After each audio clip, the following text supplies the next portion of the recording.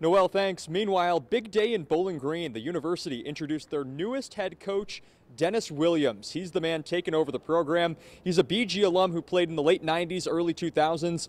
Williams was an assistant at BG in 2009 and actually became the interim head coach when Scott Paluch resigned. He's just 44 years old, but already has an impressive resume. He was the head coach of Canada's national junior team and won the gold medal with the team back in 2023. Williams says he's looking forward to taking Bowling Green to the next step. Special thanks to President Rogers for this opportunity. It's going to take a collective effort. It's going to take time, but I don't know how long.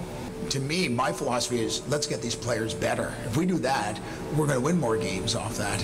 And for me as well, it's going to take players getting better, our recruiting.